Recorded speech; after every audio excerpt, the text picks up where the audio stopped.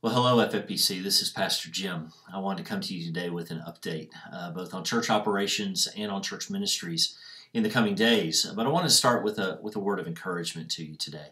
There's a text that's been sent around social media lately, and it's found in 2 Chronicles chapter 7. It's a very famous text in the Old Testament, and I think it's appropriate for the times that we're living in right now. The context of this text is both the dedication, the prayer and the dedication of the Old Testament temple. The temple had finally been completed, and Solomon had brought it to fruition by God's will and by God's power. Now God had fallen in power in his temple, and now literally the presence of God was dwelling with man on the earth. And so we come to verse 11 in 2 Chronicles 7, and this is what the text says. Thus Solomon finished the house of the Lord and the king's house. All that Solomon had planned to do in the house of the Lord and in his own house he successfully accomplished. Then the Lord appeared to Solomon in the night and said to him, I have heard your prayer and have chosen this place for myself as a house of sacrifice. When I shut up the heavens so that there is no rain, or command the locusts to devour the land, or send pestilence among my people, if my people, who are called by my name, humble themselves and pray and seek my face and turn from their wicked ways, then I will hear from heaven and will forgive their sin and heal their land. Now my eyes will be open and my ears attentive to the prayer that is made in this place. And so even in the midst of this high holy moment for the Jews in the Old Testament, God doesn't say that every moment in their history, in their future history at that point, was going to be rosy. In fact, he said that many negative things would happen and negative circumstances would happen in their world. But when those things did happen, if God's people would seek him, he would hear their voice, he would answer their prayer, he would forgive their sin, and he would heal their land. And so let us take a word of encouragement from those in the Old Testament and from God's response to Solomon here, and to seek him humbly. Revival, spiritual awakening comes when we humble ourselves before the Lord. God hears our prayers, desires to move among his people, and desires to heal our land. So let us continue to be a people of prayer during this season of this coronavirus crisis in our world today. Continue to pray through the prayer guide that we sent out last week. Continue to pray for your neighbors. Continue to love them in the name of Jesus. Let me encourage you toward that end today.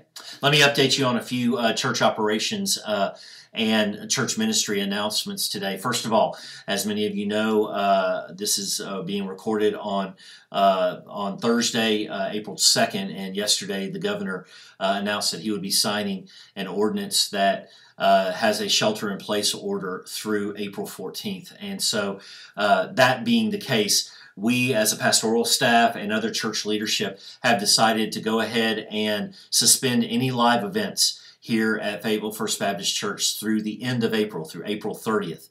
Now, that with the caveat that if restrictions are taken off and the disease goes away and we're able to gather earlier, we will gather earlier. But we just feel at this point that for the month of April, we need to continue to meet with no live events. That said, the church office will be closed through April 14th at this point through the ban that the governor has put in place. Our staff will continue to work from home and remotely and are still available to help meet needs. The stories that are coming out of what's going on in the life of the church are pretty amazing. I'll be sharing some of those this Sunday. But so you will know the church office will be closed through the 14th, and all live church activities are canceled through April 30th, so you'll know that. What about church ministries? Well, many of you know that our day to do the drive-through prayer at Piedmont Fayette Hospital is supposed to be tomorrow on Friday. But with this ban being put in place, we're not going to be able to do that. So here's what I want to ask you to do.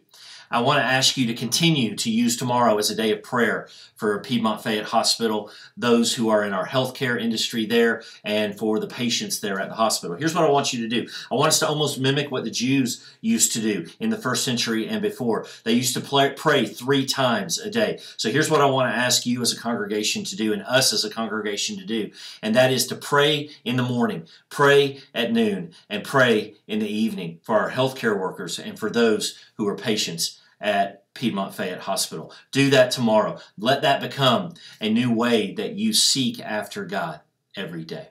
Well, as you know, next week is Easter week.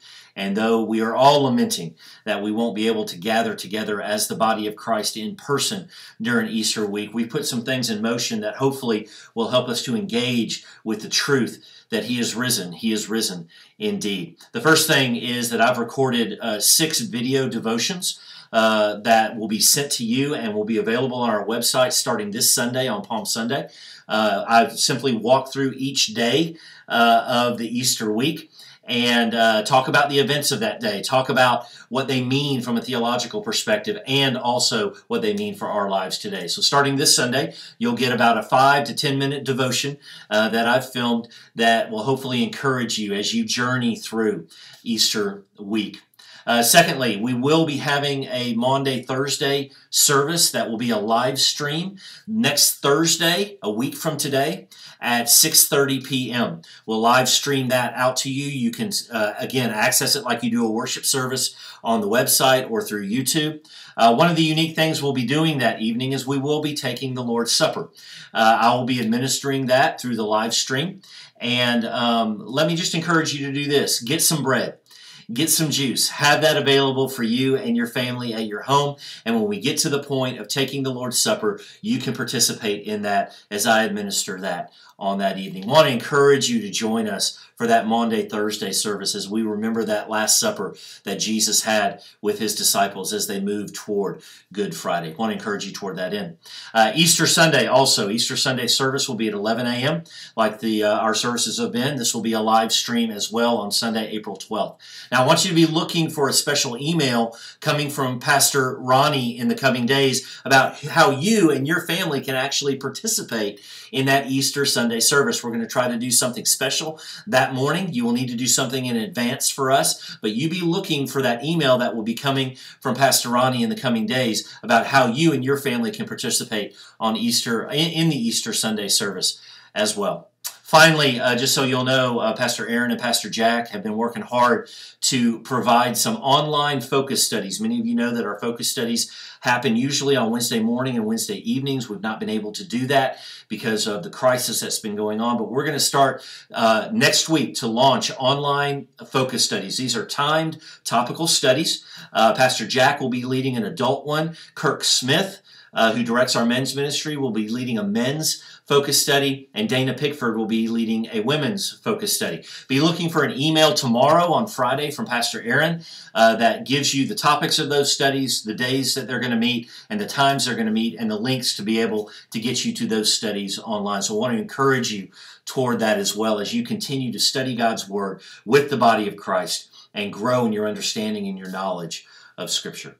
Well, I'm praying for you. I want you to know that. I love you very much. I miss you very much. It's been great to meet with some of you online over the last couple weeks and to be able to hear what God is doing in your life. I pray that you and your family are well. And if there is a need, we want to continue to encourage you to tell us your needs. Go to info@fayettevillefbc.org or call the main church number so that we can be able to help you in the best way that we can. We also want to encourage you to continue to love your neighbors.